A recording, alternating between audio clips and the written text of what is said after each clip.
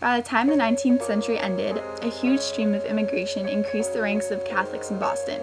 The Irish famine and immigration in the mid-century brought thousands of new Catholics into the Boston area.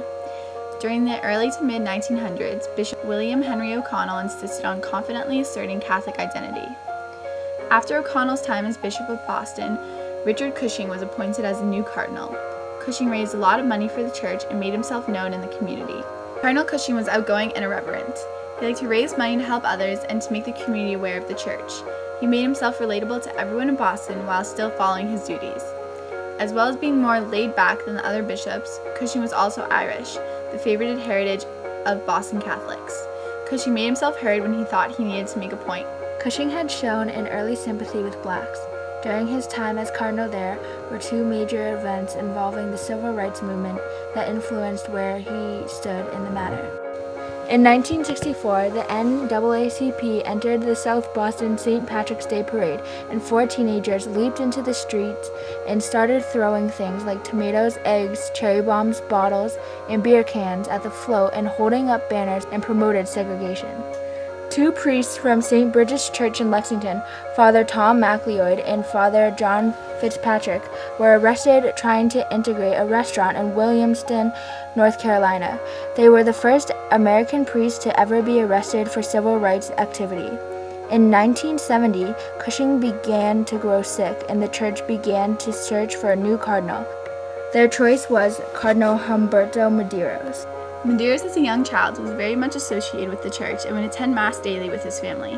He knew he wanted to be a priest when he grew up and was influenced greatly from growing up surrounded by religion. He was named the Bishop of Brownsville, Texas, in June 1966. Brownsville was the nation's smallest diocese and contained less than 300,000 Catholics, mostly made up of poor Mexican-American workers. During his time as bishop, there became a conflict between farm workers and the owners. Medeiros heavily favored the side of pickers, showing his respect for hard workers. After Medeiros was sworn in on October 6th, a cross was burned on the Chancery lawn. This hateful outbreak represented many community members' feelings towards Medeiros. Coming into Boston was not easy for Medeiros, and he knew coming in that he would not be respected, especially after Cardinal Cushing. Being Portuguese was a disadvantage in Boston during this time because of the very large Irish Catholic community. For years, the Cardinal of Boston had been Irish, but now a new ethnicity was entering and the community did not know how or if this would affect the church. Catholicism in Boston was mainly run by Irish, and being a non-Irish cardinal did not sit well with the majority of the Catholics in Boston. It was up to Medeiros to break this tension and integrate himself into the scene and become accepted by the other people of the church. Medeiros' personality was contrasted to the personality of the former Cardinal Cushing. He was uncomfortable around his followers and was very religious and old-fashioned. In theory, the church had the power to set an outline for standard Catholic morals and tell the people what is asked of them through God. The church itself is only a messenger of God. However, cardinals like Medeiros can tell the people what Jesus would do, or the church's input to the Catholics in local events, and use the church as an organized force of loyal followers to emphasize the church's view publicly in hope of supporting or protesting against an idea or a change in society. In the 1970s, the church's ability to use their influence on the people to support integration was greatly limited in Boston.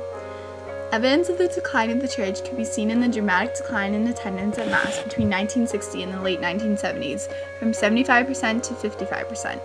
Another reason for the loss of power was from homosexual Catholics, when Medeiros claimed that homosexuality is a wicked and immoral, corrupt act.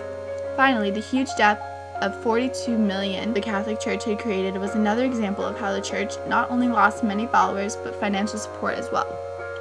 In order to manage with the debt, the church had to cut their budget by 40% and close a number of their facilities. Medeiros, in his position, had the opportunity to voice his opinion of the busing crisis, but he could not make his ideas into realities. People already had demands on Medeiros, and by not wanting to upset anybody, he failed. By not saying anything about the busing crisis, the black community's hopes were faded. Medeiros simply did not say enough. Medeiros originally said he would not let the private Catholic schools become an escape from the busing crisis. He did not want people to come into the Catholic school systems because they did not want to integrate the public schools or deal with the busing crisis. Medeiros soon goes back on his word and allows for anyone to be admitted to the private schools. Medeiros gave in easily, but knew that by letting more people come into the private schools would be more recognition for the church.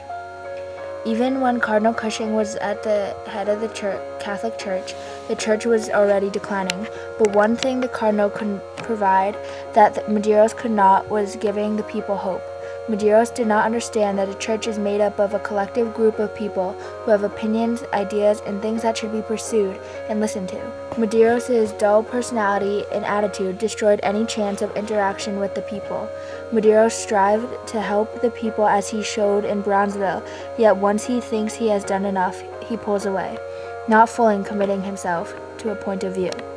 Medeiros furthered the decline of the Catholic Church in Boston. He essentially began with promising a better future to the people, but pulled away and remained silent during his time as a cardinal. In a lot of ways, Medeiros made a bad name for the Catholic Church because his lack of effort to maintain the church's reputation and status amongst the community.